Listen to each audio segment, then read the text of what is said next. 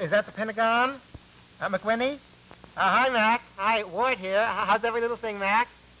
Good, good. Say, look, Mac, now we understand what you're trying to do in Vietnam, and we're trying awfully hard to see your side of it in this Dominican business. But really, Mac, what are those paratroops doing in Quebec City? Yeah, they made it okay. According to this, they're scaling the cliffs at Wolf's Cove at this very moment. Mac, what's going on? Protect American tourists. From what, Mac? Revolution? What revolution? One second, Mac. Hi, Mike. Yeah, I heard. I'm just on to McWhinney now. Look, he seems to think there's some sort of revolution going on. I don't know. Mac, look, I got the PM on the other line. He hasn't heard about any revolution either. Where? Oh, well, if they say so, I guess it must be right. He says he read it in Time magazine. Yeah, Mac, look, there's been a little misunderstanding. That's not a real revolution going on in Quebec. It's what we call a quiet revolution.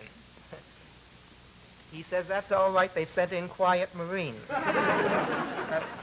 Mac, look, the quiet revolution, it's just a matter of semantics. Semantics, Mac. He says he doesn't care. Viet Cong, Pathet Lao, semantics, to him they're all communists. Just one second, Mac. Look, I agree, Mike. It's lousy timing. It'll nullify the whole effect of the tax cuts. But what can we do? No, Mike, we can't call out the Army. They're on sea maneuvers. Sea maneuver. Hellier and his damned integrated forces. Yeah, I suppose we could try the Mounties, but they all work for the CIA. One second, Mike.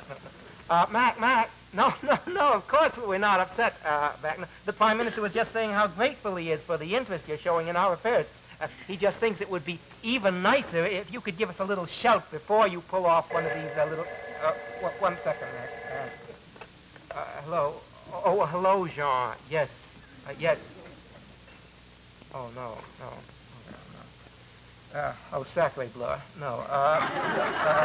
I'll get right on to them, Jean. Mac, I was just speaking to Premier Lesage. He says that your Marines have stormed the Citadel, they've cordoned off the whole of Lower Town, they've set up a PX in the lobby of the Chateau Frontenac, and what's more, they've stood René Levesque up against the ramparts before a firing squad and are about to shoot him. Premier Lesage asks me to implore you, Mac, to beg you in the name of all you hold sacred to please get that PX out of the Chateau Frontenac. Thanks, Mac. Oh, another thing, he says, if the Marines are going to march around the city singing Halls of Montezuma, could they please do it in both French and English? Good. It's all taken care of, Jean.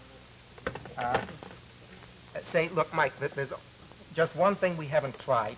Bluff. Shall I give it a whirl?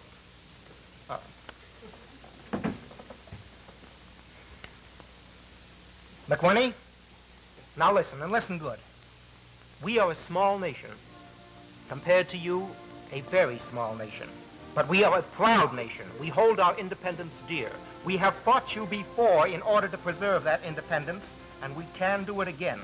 If necessary, we will fight to the last gun, to the last bullet, to the last man, but we will not relinquish one drop of our national sovereignty. Is that clear? Good. Now then, how soon will those Marines be off Canadian soil? As soon as Canada has a stable, responsible government capable of maintaining law and order. Okay, Mac. Mike, it's no use. They're here to stay.